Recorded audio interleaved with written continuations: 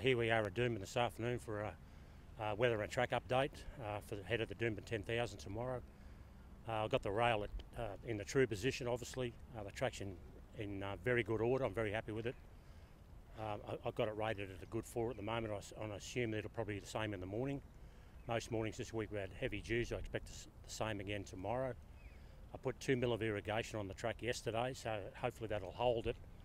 And you know, I believe the track's going to race very well and fair and even across tomorrow, and just as long as the weather holds for us. At this stage, I believe it is. We've got a fine day ahead for tomorrow, and the weather all this week's been as well as been fine. So, you know, I'm expecting good things with the track tomorrow.